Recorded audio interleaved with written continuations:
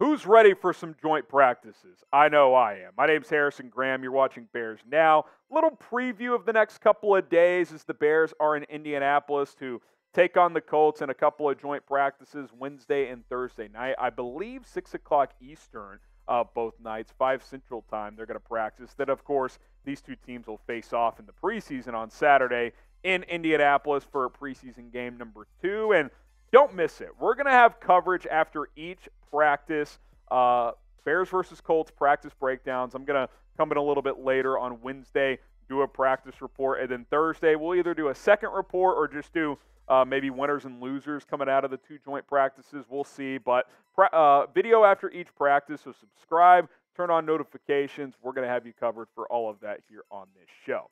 All right, 5 players to watch on offense and on defense during joint practices. Let's start with Justin Fields, and not that, like, he has to prove anything in these practices. Like, at the end of the day, it's going to come down to how he plays in games. But I think just from a fan perspective, a media perspective, etc., we want to see more, right? From a selfish standpoint, don't get me wrong. The DJ Moore and Khalil Herbert 50-plus yard touchdowns, yards after catch, that was electric. But let's see Fields drop back and dissect the defense a little and see how he throws the football against a different team. Like, I'm tired of training camp practices, I'll be honest. I want to see them go up against other teams. He only threw 3 times the other day. I don't think that was by design. I don't think Luke Getsy thought that a wide receiver screen to DJ Moore would go for 62 yards and a running back screen to Khalil Herbert would go for 56. You're obviously excited about those, but higher volume, different type of throws. Let's see how it goes, and it should be fun to digest how this offense goes up against the Colts defense. Roschon Johnson at running back. I think the arrow is pointing up for this kid, and he got some first-team reps on Monday's practice. Maybe he gets some reps against the ones in Indianapolis as well. I thought he ran hard against Tennessee. 24-yard run was the best run of the day by either team in that game. He was physical, breaking tackles. Want to see him get more opportunities as a pass catcher as well. And look, there could be a little discussion coming soon of could Roschon Johnson push for a bigger role? Right now he's RB3, but I think his upside as a 3-down back is higher than Deontay Foreman's. I think he's a better pass catcher. I think he's better in pass protection. Foreman's experience coming off a good year, but he's got a lot to gain here, Roschon Johnson does. I think if he goes out there, sets the tone with his physicality and his running style against the Colts, I think that's going to turn some heads. And if he also has a good game on Saturday, that really could go a long way in terms of what his role could be during his rookie campaign. I think we got to mention Velus Jones Jr., right? Not a good start in the preseason opener for him. Muffed the second punt. That was after he let the ball bounce again in both punts. Clock is ticking here for Velus. Now, I do think he looks improved as a receiver. I love him as a kick returner. Like, I actually think he's a top 5 kick returner in the NFL. But you got to be a little bit more. Like, unless you're Devin Hester, a Hall of Fame returner, you need to do more, especially if you can't return punts, which I'm not sure Velus can. I'm not sure you can trust him in that regard. Hester was so dynamic as both the punt and kick returner. It's like you didn't care what else he did. I mean, he could score and change a game every time a team kicked off or punted it. Velus is good as a kick returner, but he's not to that level. I got to see him make some plays this weekend, especially on Saturday in the game. What's your confidence level in Velus Jones at this point? Scale of 1 to 100, 1 being, or hell, 0 to 100. 0 being no confidence at all, he's screwed. 100 being, you're unbelievably confident for some reason. 42? Like, it's not high. Let me know, what is your confidence level in Velus Jones? Cole Kmet. And let me just preface this by saying I'm not worried about Cole Kmet at all. I think we know what he brings to the table. He's a 3-down tight end. He can block. He can catch. He's a red zone weapon, all of that stuff. It's been a little quiet around him, though, right? Like, he wasn't targeted in the preseason opener. There hasn't been a lot of, like, whoa, he balled out in today's practice reports or anything like that. Now, at the end of the day, he's a tight end. Like, he's not a, like, headline type of player anyway. Like, he's not super flashy. So I don't think there's anything to worry about. But him getting that extension, he's a player that this regime believes in, obviously. So let's see him go out there and make some plays against this Colts defense over the next couple of days of practice. So hopefully we see him do just that. before we jump to the next player here, BetUS, place to go. And I told you guys before last week's game, I'll tell you again. Preseason games, especially when you get into the later half of them, they can be a little dull at times. Not if you bet on them, though. You got plenty to watch for. Create an account with BetUS today and go bet on this preseason game. Chatsports.com/Bears.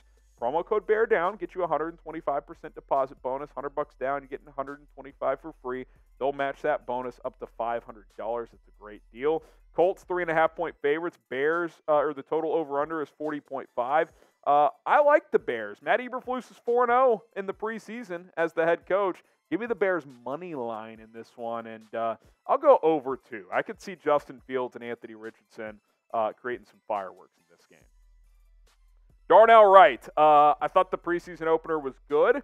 I want to see more. Give me some good reports out of practice going up against a different defensive line, and also go out there and play well on Saturday. I think he's off to a good start. Camp has been up and down, but the preseason opener, I think we saw his physicality and athleticism on display. And the Colts have a good D-line. Maybe he gets some opportunities against a DeForest Buckner on that defensive line. So I hope he can hold his own. Based on what we saw against Tennessee, I expect that to be the case. So I think he's in a good position and trending in the right direction. Let's go to the defensive side of the ball here. Players to watch on defense during joint practices. Dominique Robinson, who has had a pretty good camp by all accounts. A little quiet against the Titans. I don't think he did anything wrong per se, but didn't pop like a Terrell Lewis or a Trevis Gibson or a couple others did. Go make some plays. Be a playmaker. All of a sudden, it's kind of a crowded defensive end position with a couple of players emerging out of nowhere. So I want to see Dom Rob make some plays. Javon Dexter Sr., who's had a bit of a up and down camp, but been more good than bad as of late. I did think Zach Pickens outplayed him in the preseason opener, though, but I think he's been improving, and I want to see more of that. I want to see a couple of tweets from reporters say, oh, Javon Dexter just blew up a play. Like, give me some of that, because his power and athleticism is fantastic. Couple things we're looking for. One, lower that pad level. He's playing with a little too high a pad level right now. And two, continue to fire off the ball. It's been a point of emphasis. That was a struggle for him coming out of Florida. Part of it scheme-related, part of it on him. Let's continue to time those snaps better and really get upfield right away, because with his athletic profile, if he can fire off the ball, he can be an absolute game wrecker in this league. Who's the better rookie defensive tackle, or maybe who will have the better rookie season? Is it Javon Dexter? If so, type GD. Is it Zach Pickens, if you think it's him, who had a sack against Tennessee, type ZP? Hopefully both are awesome, but I still think Dexter has the better physical profile, so I'm going to type GG. Let's go to the linebacker position. Noah Sewell, who has had a really good camp, and I think has been pushing Jack Sanborn just a little bit. I thought he played well against the Titans in the preseason opener, had 4 tackles, a sack, and a tackle for loss. Carry that over. Make this a tough decision on Matt Eberflus, Alan Williams, and that defensive staff, Dave Bergonzi, whoever, is someone who can potentially start or at least get snaps, right? I think he is someone to certainly watch for this week. Tyreek Stevenson, and I said it the other day, I'll say it again here. I think that outside CB2 job is just about done, with Terrell Smith being sidelined as of late with an undisclosed injury. But if he can go out there, put together a strong week and another good game, I think that is permanent. He's going to be that second starting outside corner. He brought the physicality. 7 tackles, all solo tackles, by the way, so he's not afraid to hit at all. Had a TFL, had a breakup that was almost a pick 6, jumped a Will Levis out route and couldn't quite squeeze it.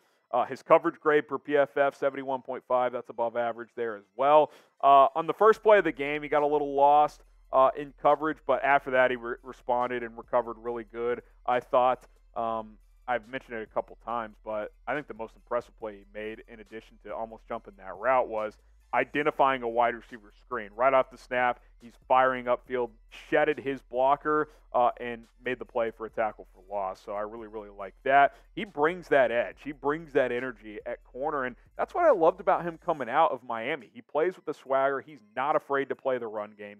He's a willing tackler, and he plays physical. And that's why when he struggled at first early on in training camp, I was like, let's see the pads go on. Usually you don't need to say that about a corner, but he's very physical. And I think since the pads have gone on, you've seen that on display. He's really, really performed well.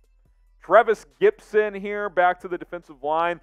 Listen, we almost counted him out, right, with that initial depth chart, him listed as 4th string, but the guy responded. We got to show Travis Gibson some love. I mean, you look at the PFF grades, and this checks out based on the eye test. Overall, 85, he was excellent. The pass rush was awesome. He was good against the run, had 8 pressures, a sack, 3 QB hits.